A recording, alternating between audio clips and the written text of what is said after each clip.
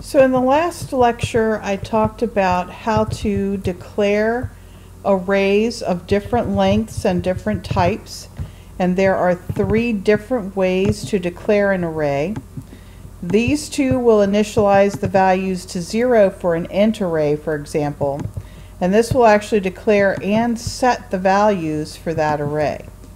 You can also declare arrays of doubles, strings, and booleans. Then I showed you different ways to populate the array.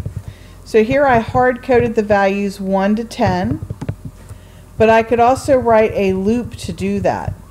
So if I want the values 1 to 10 in this array, just like this, with the 0 index or location having a 1, the 1 index having a 2, I can use a simple for loop to do that. So when I is 0, the loop will substitute a 0 in here, and it will say 0 plus 1 is 1, so I will get a 1 in the 0 element. Then I becomes 1. It will substitute a 1 here, and 1 plus 1 is 2, so it will assign 2 to the second item in the array, which of course is index number 1 because we have a 0 offset. Now if you wanted to assign numbers randomly to the array, you would simply set up your random number generator, and if I want the numbers from 1 to 10, just like up here, to be assigned to the array but in random order, and I might get duplicates and that's fine, I can use a random number generator. So the first index of 0 will get a number between 1 and 10 inclusive, and then the next one will get a number, and the next and the next, and they will be not necessarily in ascending order, they'll be in a random order, and again there might be duplicates, but that's okay if we're using a random number generator. And hopefully that gets you to thinking about the alternating sums, where I mentioned you could populate the array using a random number generator. So again, different ways to populate the array. You can hard code it, you can use a for loop, you can use a random number generator in a for loop. You could use scanner and have somebody enter the values in a loop into the array. So now we know in alternating sums we want to add the first and the second number, subtract the third, and so on. So let's think about how we can sum up numbers in an array. If I wanted to start at the 0 index number, which is the first item in the array, and I wanted to add the value in this one, which is 1, and I wanted to skip the one that has the index of 1, and I wanted to go to the one with the index of 2, which is technically the third item in the array, and I wanted to add that so that I have 1 plus 3 is 4. Then I wanted to skip this one and go to this one and add that so that I had 4 plus 5 is 9. And then I wanted to skip 5 and go to 6 and add that, skip 7, go to 8 and add that. I can do that with a for loop. I start I at 0. I loop as long as I is less than or equal to the last index number, which in this case 10 minus 1 is 9. And then I add 2 to I, so I will go 0, 2, 4, 6, 8, and I will just add those values up, skipping every other one. If I wanted to start with 1 instead, and add this one and skip the next one, and then add this one and skip one, and add this one and skip one and add the next one, very similar thing with the for loop. I'm still going to add 2 to I each time, so I go 1, 3, 5, 7, but I'm going to start with 1. I'm going to skip the 0 element. This stays the same, so I can loop through every item in the array, and then I can have a variable where I just accumulate my sum.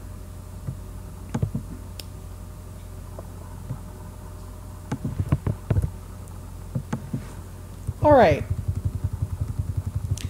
If I, for some reason, forget how many items are in my array, if I don't know how many, for example, I have the user entering that via scanner, right? and I don't want to go and look back at the variable where I have that, there is a characteristic of any array, and you can use it wherever you want, and it's called length. Notice there are no parentheses after the word length. This is not a method, which we'll see with the array list class. There's a method that we can use to determine how many items are in an array list.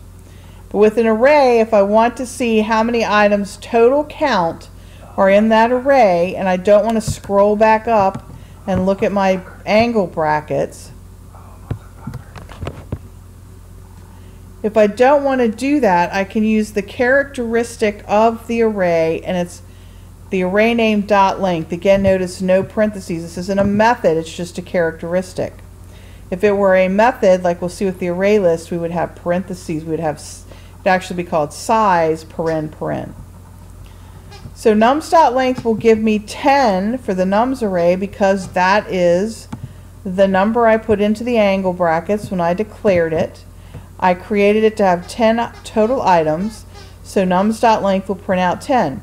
So where this might really help you is more in a situation like this where I didn't count how many there were, but I need to know the total count. I could use another dot length in a print line and figure that out. But where that really comes in handy is in the for loop.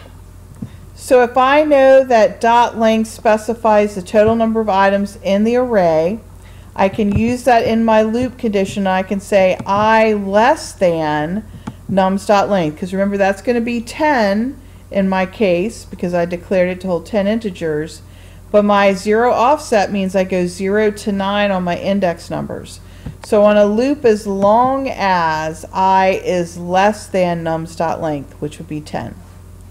And I'm just showing you here how you could do that in a for loop. If you accidentally put less than equals, it will try to access nums bracket 10, which doesn't exist because that would technically be the 11th element, and you would get an array index out of bounds error similar to this when you run it.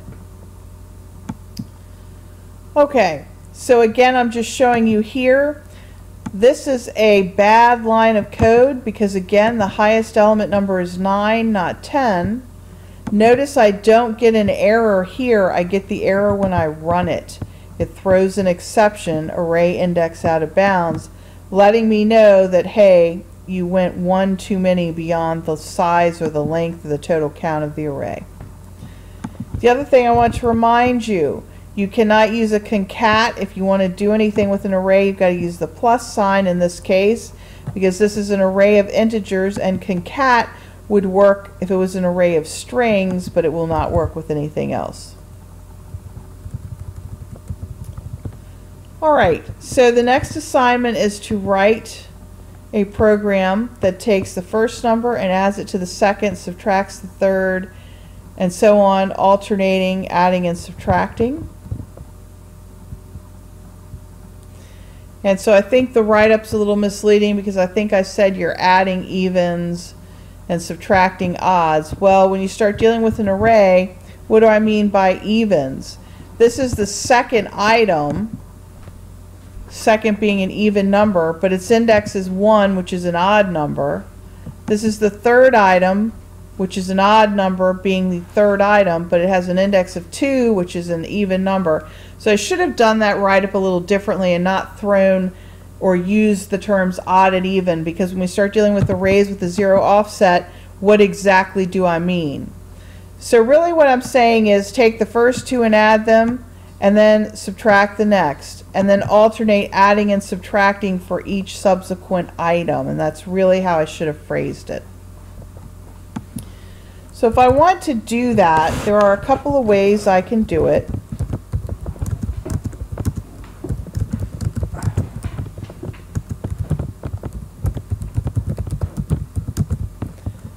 But the bottom line is I'm going to have to cycle through every item in the array, and I'm going to have to use some if logic here. So really, if I is 0 or I is 1, I want to add those first two items together.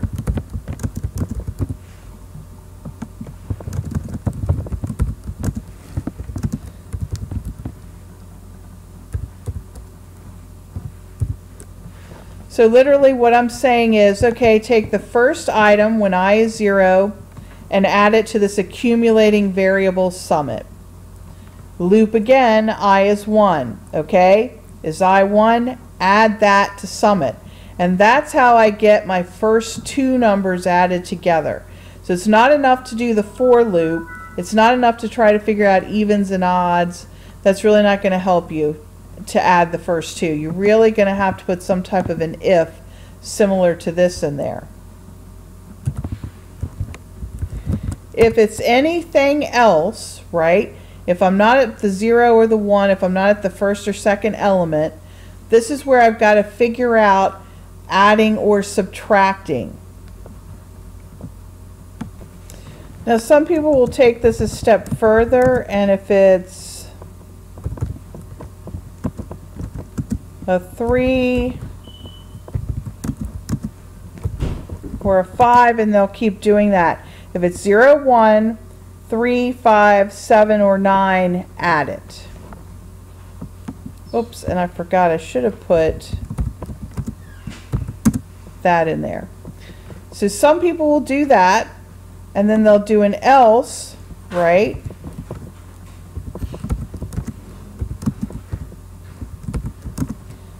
And they'll subtract the other items. That is one way you could do it, which that works if you know how many total items you have. But say you don't know, maybe you have 20 one time and 5 the next time and 13 the next time. That doesn't quite work so well. So this is where we can say, okay, we're going to subtract this number, and then we're going to subtract this one, and this one, and this one. So we're going to subtract every other one. And in this case, we can say that the index numbers of the items that we're subtracting do happen to all be even, because we're skipping every other one after this one. Okay, we're subtracting every other one from that point on. So we could say, if I, our counter, right, divided by 2 has a remainder of 0, that means it must be an even index number. It must be this one, or it must be this one, or it must be this one, or it must be that one. Because it's going to take I, when I is 2, it's going to divide it by 2, it's going to see, yes, the remainder is 0.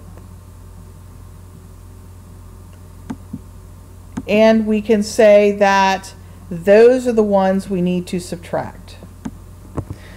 So I could say the pattern is wherever the I, the index number, is even, go ahead and subtract. Otherwise, must be time to add. So that is one approach that you could use.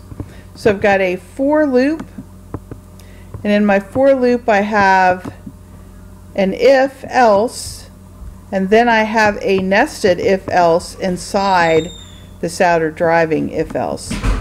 Now what some people will do is they will have two loops. They'll write a loop that adds up the numbers that go 0 and 1, and then they'll add up 3, 5, 7, etc. And then they'll have a second loop that subtracts out the 2, 4, 6, 8, similar to what I was doing here with these two different loops. So some people will write one loop that adds all the 0, 1, 3, 5, 7 numbers up, and one loop that subtracts out the 2, 4, 6, 8.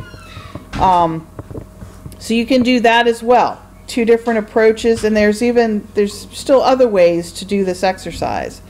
But I showed you what I think is probably the best way to do it up here to use ifs within a loop.